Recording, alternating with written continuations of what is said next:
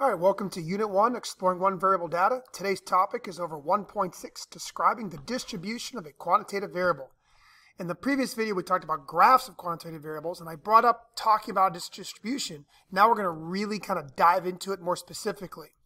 So when you describe the distribution of a quantitative variable, there are three key features of that distribution you have to examine.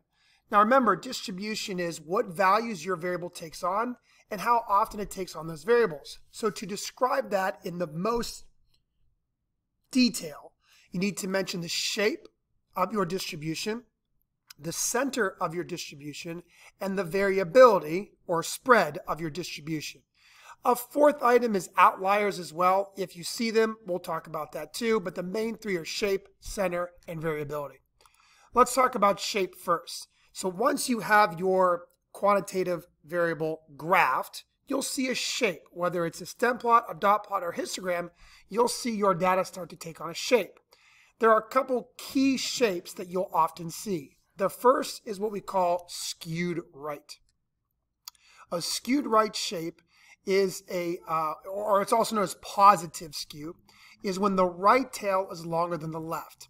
In simple terms, it just simply means that there is more data on the left, less data to the right, hence skewed to the right. So again, skewed to the right is less data on the right, more data on the left. So again, we say that the right tail is longer than the left.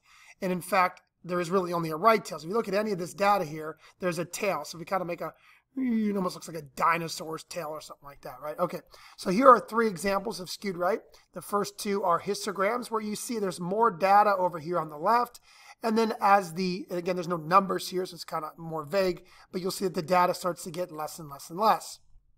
Now here's a little bit more specific one. We got some data here with some numbers, and we notice there's lots of data.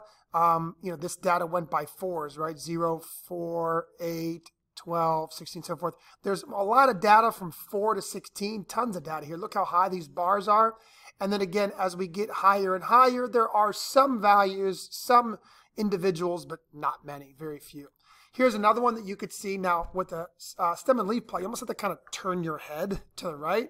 Turn your chin to the left and your head down. Anyway, and what you do is you see the skewed right. So the idea here is that the numbers go bigger, right? So 150 is much bigger than 34. So these are the bigger numbers, and there's less of those, right? Most data falls down here in the 50s, 60s, and 70s, and the data kind of goes to the right. So what you could kind of do is you could kind of give like a quick little like, all I'm doing there is kind of make a quick curve over top of my data to kind of show that tail there to the right-hand side.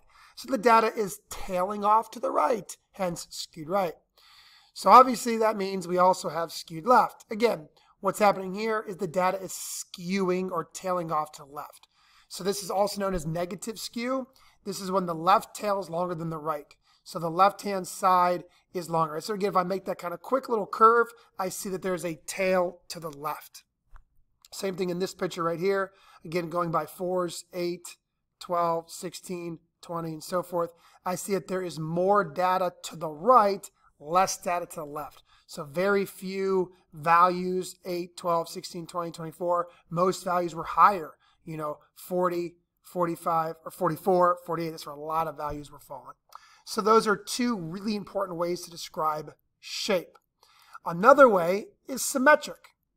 Oh, I skipped that. Sorry, here's symmetric. Another way is symmetric. A symmetric distribution is when your left half of your data looks pretty close to the right half.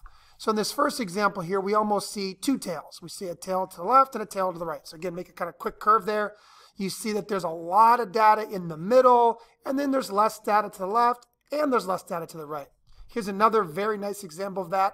A lot of data between 40 and, 40 would be right here. Not 40, 40 or whatever. You get the point. A lot of data up here, and less data as we move to the right and when we move to the left. And this would be a 42 right there. Sorry about that. So again, you see there's more data in the middle, less data on the sides. But there's not a predominant tail, right? Like skewed right is when there is a huge tail only to the right, or skewed left, huge tail on the left. Got a tail on both sides. That's going to be symmetric. And again, here's another example of a really good example. It's different than the other two, but it's still symmetric, right? There is very little data in the middle. Most data is on the left, or most data is on the right. Now, it's not perfect. And the other thing I want to mention is none of this is going to be perfect. You're never going to see perfect mirror images left to right, but it's somewhat, right? So if we look at this last example here, we do see that it's somewhat symmetric in the sense that the left side somewhat mirrors the right side, but just a different way of being symmetric, but it's still symmetric. We can also talk about shape in terms of peaks, right? So these are all symmetric, but you wouldn't just use the word symmetric because they're all symmetric, but yet they're all very different. So this one here on the left, you would say is unimodal because it has one single peak, right? There's a couple that are pretty big, but you have one main peak, one main area where the data seems to be centering. That's going to be unimodal, unimodal meaning one. Now this data here is also symmetric. The left side and the right side kind of look the same, but we'd call that bimodal because we have kind of two big peaks where the data starts to be clustering together, and that's what would be bimodal. Now this here is also symmetric, right? Again, all the bars are in here. Imagine all these bars in here. I don't know where those lines went, but anyway, you notice that the left side and the right side, in fact, the whole darn thing looks the same, so that would still be symmetric, but we would call this uniform, where there's about the same number of individuals in every single bin. Now, you're very rarely going to see it ever be perfectly uniform like this. You might see it'll be a little higher here, maybe a little bit like this. But the point is that there's no tail. There's no big tail left or right. It all are about the same. So we have these words, skewed left, skewed right, symmetric, and then we can add words in like unimodal, bimodal, uniform if you need to better describe the shape that you're seeing. For example, I would never just say symmetric here because that doesn't really tell the whole story. I'd say symmetric and unimodal. Here I'd say symmetric and bimodal. If I go back to some of these skewed graphs, this graph right here on the right would be unimodal and skewed left, obviously. Now, some people would say, well, wouldn't this be bimodal? There's two big peaks right here. Yes, but they're not separated. They're pretty much close to each other where they're not separated, right? Bimodal is more we have these two completely separate clusters or chunks of data. So these are all the different kind of words I should be seeing when I ask you to describe shape. Unimodal, bimodal, uniform, skewed left, skewed right, symmetric are kind of some of the more famous words that you'll be hearing. All right, let's talk about center, right? Now we've talked enough about shape. Let's talk about describing the center of our quantitative distributions. So when you talk about center, you're really looking for one value that you feel best describes the data, right? Don't worry about calculating anything yet. We will eventually. But right now, we're just thinking about one value that you feel best represents your data. So let's talk about these two graphs. So on the left here, I have a back-to-back stem plot, and it represents males on the left. Males on the right, females on the left.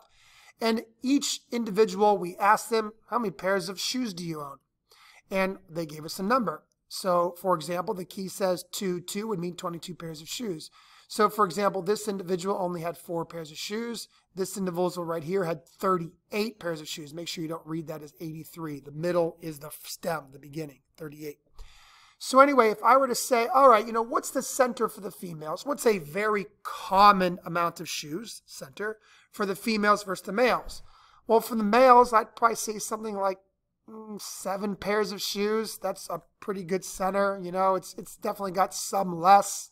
It's got some below. I mean, again, there's no right or necessarily wrong answer here. If you said 8, or if you even said 10, again, 7, 8, 10, those are all good examples of the center. But just give me one number. If you said 38, 38's the max. 38's not the center. That's clearly wrong. But 7, 8, 10, those would all be roughly where the center is. As of right now, I'm not going to say you're wrong if you gave one of those numbers. For the females, it's much higher. For the females, I might say something like 26 pairs of shoes would be the center. Some lower, some higher. But if you're a female, it's 26. So it clearly shows that females, you typically have more pairs of shoes than males. So that's the nice thing you could get. But again, I'm just trying to find a number that represents the center. Now over here, we have the discoloration rating for strawberries. So we looked at 2 groups of strawberries. 10 is that they're very discolored. You don't get a bad strawberry. It's like black, green's gross. And then, 1 would be perfect. 1 would be a perfect red, nice, no discoloration at all. So if you look at these 2 groups and I said, hey, what are the centers? For group A, you might say somewhere around 5 would be a good center. For group B, I'd say, well, group B might be a little bit more discolored. Their center might be somewhere around 7. It's kind of a center of the data, half below, half above, kind of idea. So, I don't know what's going on with these two groups of strawberries, but I'd say I'd rather eat a strawberry out of group A. Now, does group A have some bad strawberries? Yeah, but group B has a lot more bad strawberries. So again, that's why the center for group B is a little bit higher, more discolored. I'd rather have a strawberry from group A. But against this idea of trying to find a value that represents the center. That's usually pretty easy. All right, spread. When we talk about spread or variability, we want to get a sense of how the data varies. So here we're looking to talk in simple terms about the range of the data, you know, what's the smallest, what's the highest, but we're also talking about where the data is at. I kind of think about putting butter or jelly on my toast in the morning. You know, do I spread it nice and evenly to the corners and all over, or do I put one big clump in the middle and most of my bites don't even have any jelly on it at all? So where do I spread out that data? What's the variability of that data? So here is an example of a bunch of values. There's really no context here. In fact, I don't even have a key. I should probably give you a key real quick. Let's just do a key like this. 8/9 would mean 89. Now, no units here. It's just kind of vague, generic problem. But, you know, when you look at this and you want to talk about the variability, the first thing I notice, there is data here. I'm so sorry. I should know my own presentation, you would think. These are heart rates of patients, right? We took the heart rates of several patients. So this would be 89 beats per minute. That's their heart rate. Okay, so there is context here. So the first thing I noticed is that the data ranged from a low heart rate of 68 to a max heart rate of 168 while exercising. But the other thing I noticed is that a huge chunk, an enormous chunk of patients where somewhere around 110 to 140, 130, you know, in that range, 110 to 140 is where a huge chunk of people fell. So if I'm going to talk about this variability, I'm going to say the variability of the patient heart rates were from 68 to 168, but the large majority of patients had heart rates from 110 to 140 beats per minute while exercising. That's a great answer, right? Here's what's going to happen when I give you guys your first big test, your first big quiz. You're going to say, oh, the heart rates were from 68 to 168. Don't forget units, beats per minute. And that's not enough, right? Give me some more context. The variability of the patient heart rates, talk to me, was from 68 to 168, but I noticed that a large majority, you can even count how many of you want, large majority of patients were from 110 to 140 beats per minute. This is talking about your data. You're describing how the data varies. Now, while we have this graph up here, we might as well mention shape real quick. So kind of tilt my head. I think this is actually a little bit skewed left. I do see a tail to both sides. There is a tail over here and a tail over here, but it does look like that left tail's longer. So you can even add an adjective in there like slightly skewed left. All right? It's not exactly symmetric because that left tail's kind of noticeably longer in my opinion. So I'd say slightly or a little bit skewed to the left. What's the center? Looks like anywhere around 127 to 130 would be a pretty centralized heart rate for this group of data. Again, I know I'm being a little bit vague right now, but I'm just trying to get you used to talking about three things. Because on a test, on a quiz, you got to talk about these three things: shape, center, and spread. All right. It's also really important that when you talk about shape, center, and spread, you talk about being able to compare two different distributions of the same variable. So here's a great example, and we'll just kind of run through it real quick. In this data plot right here, what I did was we had catapults, right? Everybody knows what a catapult is. You pull it back maybe with the rubber band and you launch a ping pong ball or something up into the air. So we have two catapults, and each of them we rocketed 40 ping pong balls out, right? And we measured how far the shot went, how far we shot that ping pong ball. And for catapult A, here's all of our data. Catapult B, here's all of our data into these nice dot plots, right? So what do I notice here? Well, I notice shape. They both look fairly symmetric, to be honest. Not perfect. Catapult A has a tail on both sides. They look fairly symmetric. Catapult B doesn't really have a big tail on either side. You know, the left side looks to be a little bit more spread than the right side. But again, it's nothing major that I would say, oh, that's so skewed. It's pretty symmetric. So that's a similarity that they have. You could talk about their centers. I think the centers are a little bit different. Now, you got to take all these values into context. Don't forget about these extremes all the way out here. I would say the center for catapult A might be somewhere right about 135, 136-ish. And then catapult B does appear to have a center slightly higher. And if I'm going to try to grab a center, it might be somewhere right around here-ish maybe. So that'd be about 137. Right here's 135, 136, 137, 138. So 138, 137, 138. You could even give a decimal, 137.5. You know, somewhere around there would be the center. So I don't care if it's a slight change. It's still something worth talking about. A is around 135. B is around 138 centimeters. Now I could talk about spread. And I think spread is where we see the biggest difference between these two distributions. Catapult A is spread from very low, maybe around 120, all the way to very long, 155. Yes, most of the data in between goes from about 133 to 137 is where there's a big cluster of data, but it's very spread out. This catapult A was not the most accurate. It had some very far throws, some very short throws, whereas catapult B was much more accurate. It was less variability. It ranged from, 133 to 144, but a huge bulk of its throws were from 136 to 139 is kind of where there's a huge clustering of data there. So, which catapult would I trust more in a pinch? Probably catapult B. So, I know that I just talked a lot right there, and I'm doing that on purpose because when I ask you this on a test or a quiz, that's exactly what I expect you to do. Talk, write a lot. Talk about what you see. Let me know what you see in these distributions. All right, outliers is something else worth mentioning.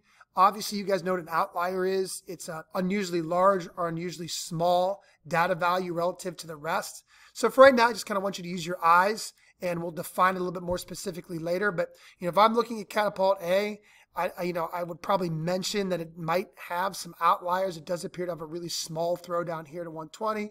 A very large throw at 155. Could be worth mentioning those things, whereas catapult B doesn't really have any outliers. So make sure you talk about shape, center, spread, and then like a maybe. Like if you see outliers, it's worth mentioning it, especially when you're comparing these two graphs. I would definitely mention the lack of outliers for catapult B. All right, gaps. A gap is a region in a distribution between two data values where there's really no observations. So here we have our stock prices that we saw in another video. And we had a stock price of 108 right here. Here's a 108. And then we have this big gap all the way to 150. First and foremost, a lot of kids think, oh, I don't have to put any numbers here. Like if there's no data there, I don't have to put any stems there. Yeah, you do. You have to go. If you have a 150, you got to go all the way up there, and you can't just skip numbers. So gaps are usually there for a reason. Why is this one stock so successful? What did this one stock do that got so much money? I might want to learn about that. So if you see a gap, I would definitely mention it in the data. We also have clusters. Here's another graph that's bimodal and symmetric, but I might also mention the two clusters. There's clearly a cluster around here, and there's another cluster around here. Now, I know there's no context to this, but this could be something like if I was measuring heights of a large group of people, maybe this chunk down here would be the women, and this chunk down here would be the men, because typically men are higher. Now, could there be a man down here somewhere? Sure. Could there be a woman up here somewhere? Sure.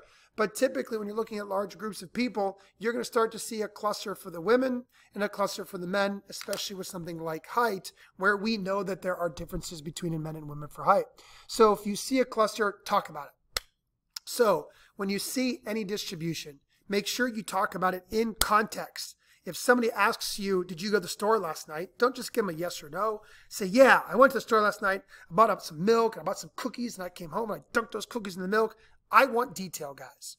So when I ask you to talk about data, talk about shape, talk about center, talk about spread, talk about outliers. Do you see a gap? Do you see clusters? And relate it to the problem that you read, because that's what's going to get you a really good grade in this class and on an assignment. All right, that's it for describing what you see in a distribution of data, and we'll do a lot of practicing with this in class.